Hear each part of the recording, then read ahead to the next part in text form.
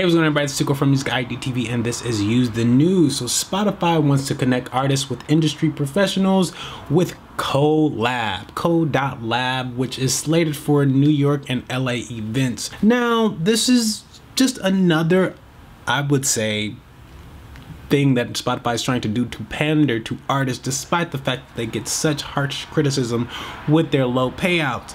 But at the end of the day, access is access is access. Now, Spotify, I would definitely say, based off of this report, this isn't any different from any normal music conference you could go to. ASCAP, I Create Music, NAMM shows, different things that you can kind of go to. And this is just Spotify, I would say, throwing its hat in that ring. But the difference is that Spotify has its own perspective because it is the #1 streaming service. And so its insight, I would say, would be even more valuable than a lot of other options when it comes to music conferences, because Spotify is more so on the ground floor when it works in the streaming world, or how things work in the streaming world, mind you. So when you come to whether or not I should go to this music conference, whether or not I should go to that music conference, I would suggest at least trying out Spotify's music conference, because it may give you some insight on how to utilize the platform even more so than any of these other conferences was. And I'm not really like super, you know, Spotify, team Spotify in no way, shape, or form, but I'm very much so team y'all who gets the information and can utilize that for your benefit. I'm always about the artist. So I would suggest definitely taking advantage of this if you can. And I say if you can because there are a couple of stipulations. One of those being, of course, you have to be using Spotify for artists. They want to keep pushing Spotify for artists. They want to be the artist platform, I guess, which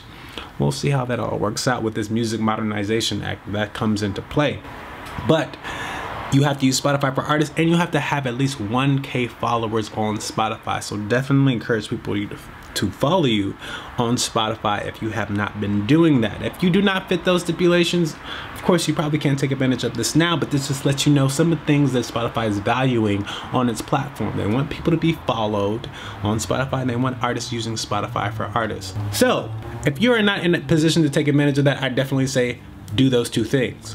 Start to use Spotify for artists just so you can get more information on your data, and you can kind of have a little bit of a better grasp on how to not manipulate, but how you can edit your presence on the platform. And also, I would definitely encourage you to get people to follow you on Spotify, because once you do, whenever you release something, people are notified that you've released some new music. Beyond that, let us know if you are using Spotify for artists, because if you are not, Spotify is not messing with you. Just to be honest, Spotify is not really concerned. No, I'm just kidding. Spotify is definitely favoring people using Spotify for artists, so let us know if you're using that. And beyond that, be sure to share with a friend, like, subscribe for more videos. Once again, my name is Suko from Music ID TV, and this is Use the News. Sayonara, people.